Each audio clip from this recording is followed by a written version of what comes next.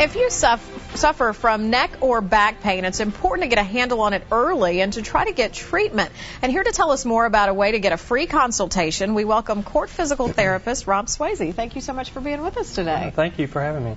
This is a problem that a lot of people see. In fact, you were telling me it's what brings a lot of people into the KORT clinics, right? True. And what we wanted to do is reach out to the community. By the end of this, from March to the end of March, we're going to see assessments for people that call in for an appointment and discuss their problem and do a quick little physical with them as far as looking at their problem and then discussing what their needs are. Do they need to go see their physician? Do they need physical therapy?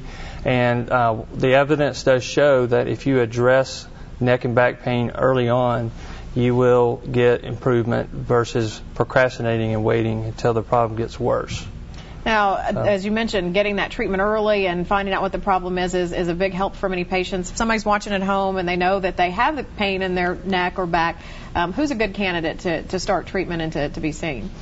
Well, usually it's the person that gets the treatment or the quickest are the ones that had it like really soon, acute onset.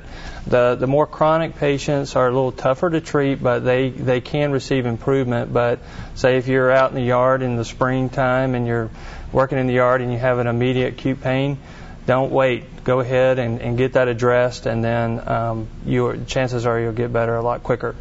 You mentioned the free consultations going on for the rest of this month, and folks should make an appointment if it's something they're interested in, right? Correct. And what can they expect from that first visit? I think the majority will be a discussion about their problem, what their symptoms are. Then we'll do, like I said, a kind of a quick assessment, range of motion, flexibility, and then after that we can kind of decide what is best for this patient. Is it to receive therapy or go see their physician?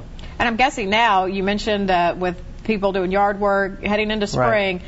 Now's the time to really get in and figure out what's going on so you don't have to worry about this pain. And that's a great point. You want to make sure that you are proactive and preventative, and that's something you may want to come see us just to keep yourself from having neck or back pain. We can discuss that.